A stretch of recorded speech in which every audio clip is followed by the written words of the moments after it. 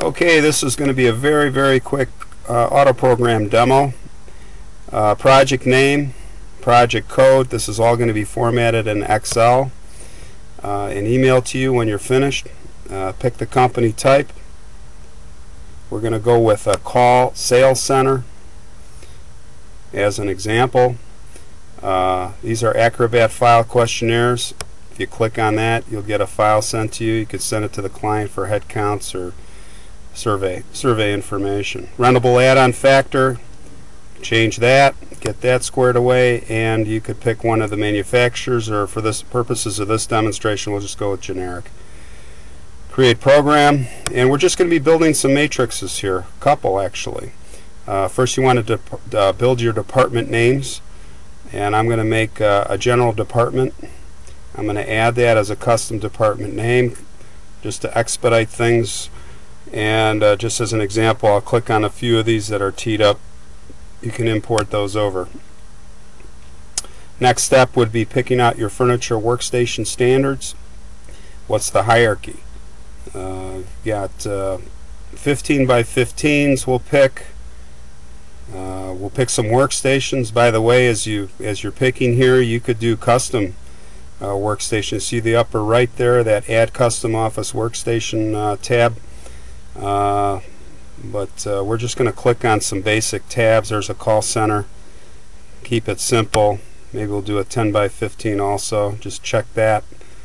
And if you want to see a picture of any of these, you just go to the left and click on any of these icons, and you'll see a plan. And what's behind this is 50 to 70 calculations that is an assembly unit of that office, as an example. Okay, let's go to personnel, and everything's set up here. There's all your departments, finance, and you can see that there's your finance spreadsheet. We're going to skip ahead. We're just going to do everything under general departments, so we keep this thing moving here. Set up the headers.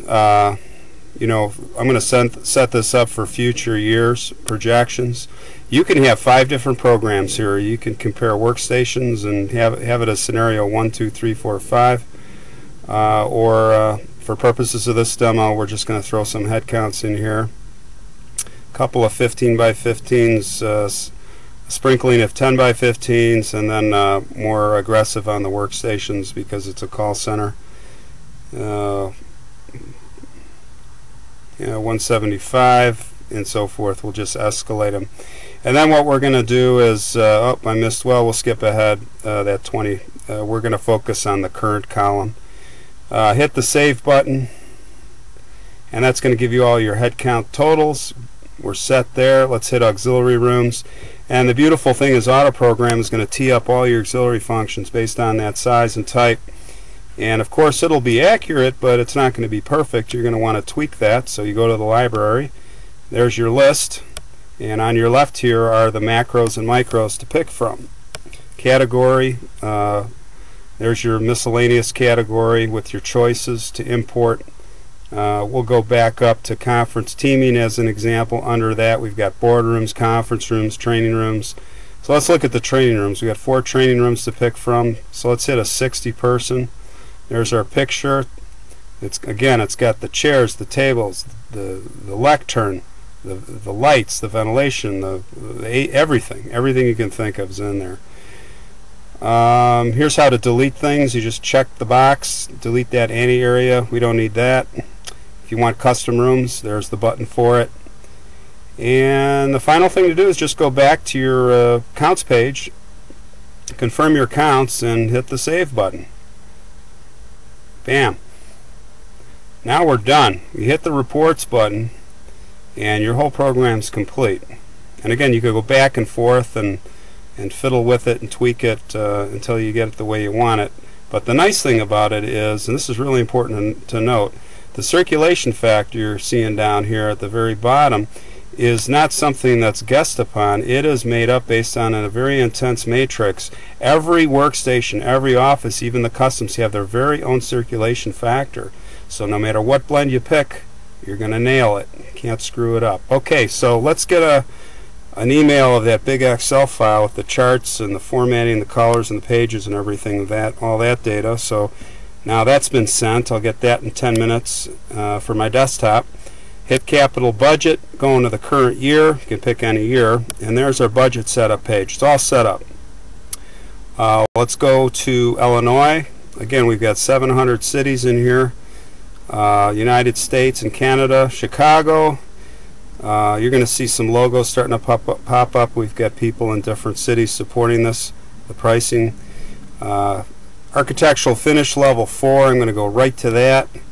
There's a kind of a feel of what that looks like. There's your outline specs. Great. Okay, let's close out on that. And let's do just about the final thing is furniture. Again, I'm going to go right to premium because we're in a lead scenario. Let's pretend we're doing lead. Final thing is warm shell. This is more of a checklist for you. This stuff's not in the budget, but it's a great checklist for you and the broker. If any of this stuff's missing, get it in the lease. And if it's not in the lease, then add it to the budget later.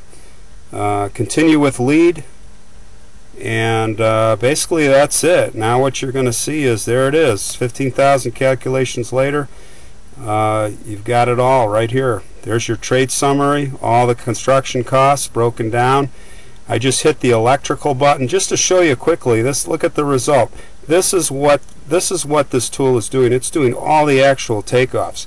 If you were to do a space plan and then scope it and then put specs to it and give it to a GC to have subs prelim budget, this is what the same result you'd get, except we've just done it in a matter of minutes or hours. You would do it. This is normally a 2 to 4 to 6 week process minimum. And how much fee is that? There you go. Okay, we'll hit the back button. There's our trades.